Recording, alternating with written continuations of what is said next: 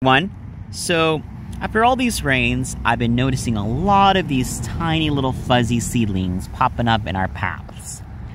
So these little tiny seedlings actually belong to this beautiful spiny herb, what we call borage. In just a matter of weeks, these little seedlings will soon grow up to these 2 to 3 feet tall borage plants or borage flower. So borage is a really easy to grow companion plant to incorporate a garden, especially if you're new to gardening and don't really have a lot of time to maintain your field. Main reasons are because of the characteristics that this plant has. Ways to identify borage, it's through its spiny leaves. Borage has these spiny, fuzzy leaves that, if you're not careful, can be irritating. But the good thing about these thorns or these spiny leaves are that they help repel a lot of pests.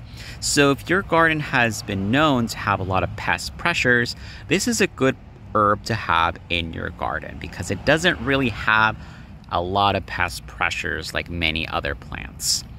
Another characteristic is this beautiful star-shaped flower, which has about 5 petals. It can come in different colors, such as this lighter purple, a darker blue color, purple, white, but all of them are very tasty. You can actually eat the flower. In my opinion, it has a sweet or a vitamin B12 aftertaste. They're actually really good in garnishes and salads and desserts. But also the leaves, before they develop their thorns, can be also consumed and incorporated in soups or in salads or in a porridge. Especially when you cook it, these thorns will come right off.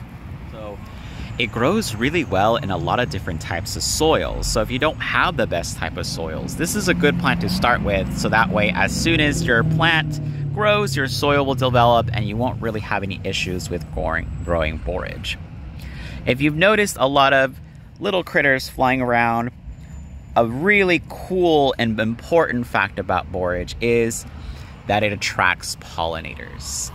So borage is a really pollinator-friendly plant. It's very important to have these kind of flowers for your gardens because these will definitely help pollinate your vegetables, your fruits that require that cross-pollination. So this will make a really great companion plant in your garden.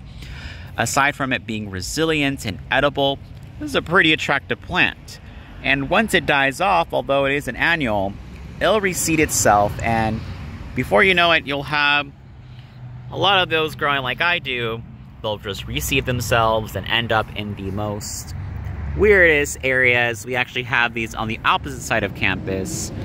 So that goes to show that once you start with one, you'll end up with a lot. So with that being said, this guy can easily be invasive, but it's a great plant to have, and it's awesome for your pollinators and your food production. I hope you learned something today, and thanks for watching.